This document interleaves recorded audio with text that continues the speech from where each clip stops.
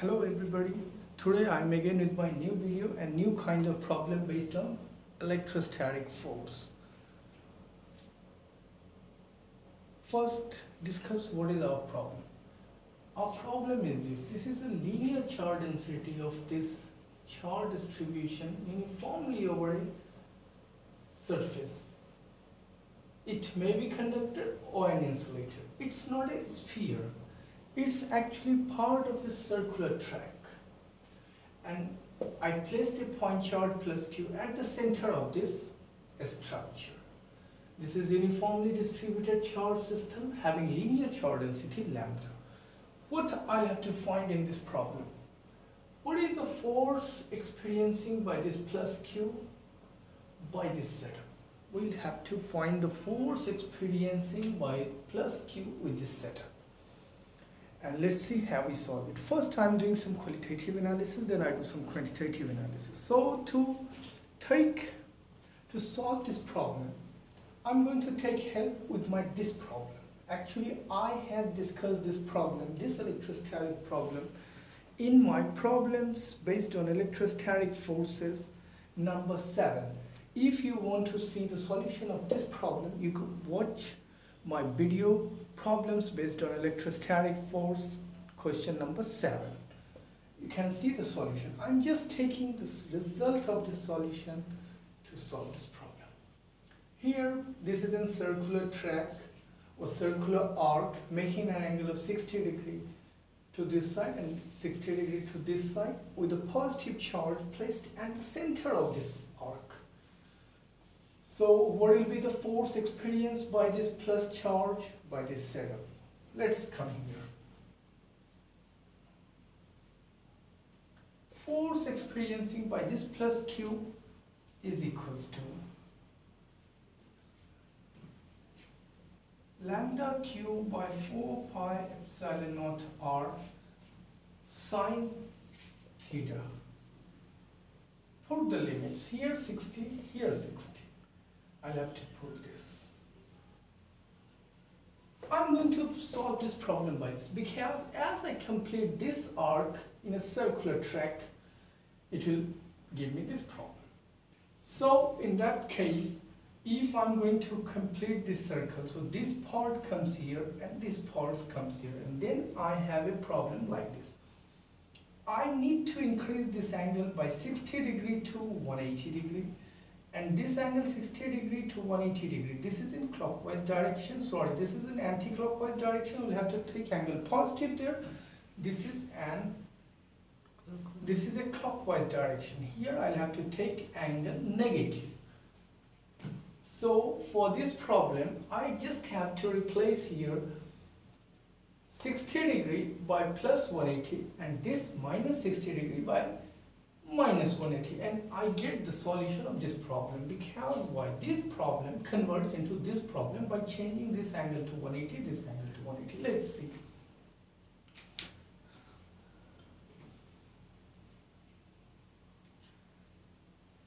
It is this and converting this.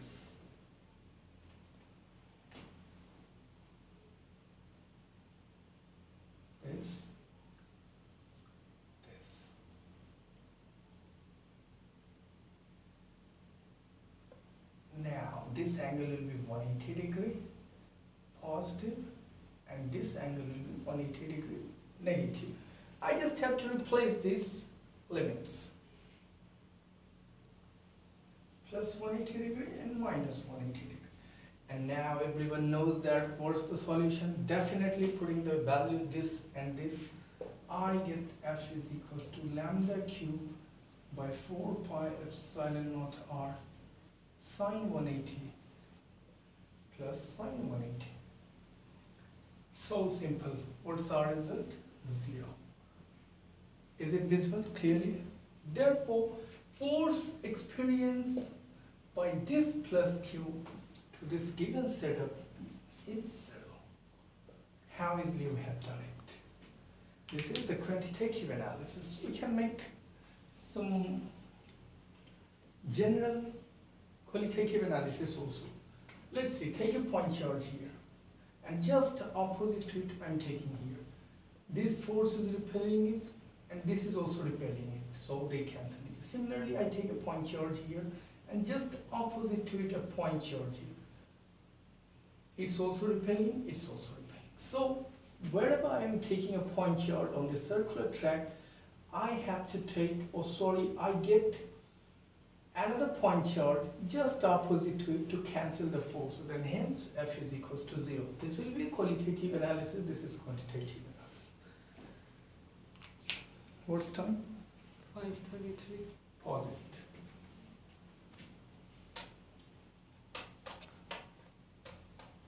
Have you paused? Here, I'm with a new analysis based over the same continuous charge distribution. See, this time I have an insulating spherical cell which is uniformly charged. It's not a circular arc. It's an insulator which is in the form of an spherical cell which is uniformly charged. By any adjustment, by some different adjustment, a positive plus Q in the form of a point charge is placed at its center. Now see, the force experienced by this plus Q is also 0. How is it 0? We just analyze, the calculation is quite complex, and I think we can solve this question by qualitative analysis far better than quantitative analysis. Whenever I take a point charge over the surface of a sphere, there's a repelling force over this plus Q. And there's a symmetrically opposite point of this point charge taken over the surface is this. This also repels it. These two forces cancel because distances are same, magnitudes are same. Similarly, each and every point has symmetrically opposite charge over the surface of a sphere, and that cancels the force. Again, we get the force at the center is 0. Positive.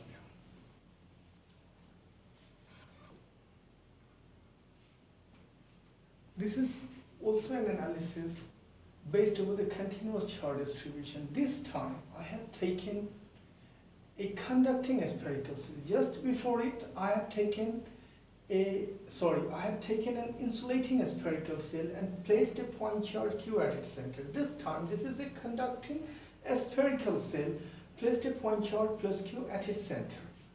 Analytically, it again experienced 0 forces by making the same analysis what we have made with insulating spherical cell when they are uniformly charged. But electrostatics does not provide an stable equilibrium to a charge inside itself. This is Ehrenfest's theorem.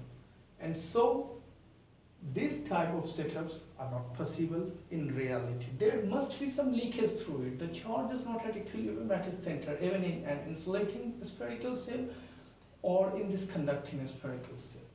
But analytically, we can see that force is 0 here within this conducting spherical cell and within an insulating spherical cell. But remember, electrostatics does not provide a stable equilibrium inside this setup. So we can say this kind of setup is impossible in electrostatics. But analytically, quantitative analysis gives us that the force is 0. But qualitative. This is my analysis of the forces. Remember all the 3 cases. In first case, it was just a circular line charge. In last 2 cases, it's an spherical cell. So hope you understood these things, and if anyone has any kind of query, you can message me on my YouTube channel through comments. You can contact me on Instagram and Facebook, and I welcome someone can suggest me my errors. Maybe I have also done some wrong in it, so you can suggest me. I warmly welcome to them. And anyone can contact me for the errors too. If someone has any problem in electrostatics or quantum mechanics or mechanics, then they can contact me. I'm ready to help them. So thanks for watching. Message me, comment me.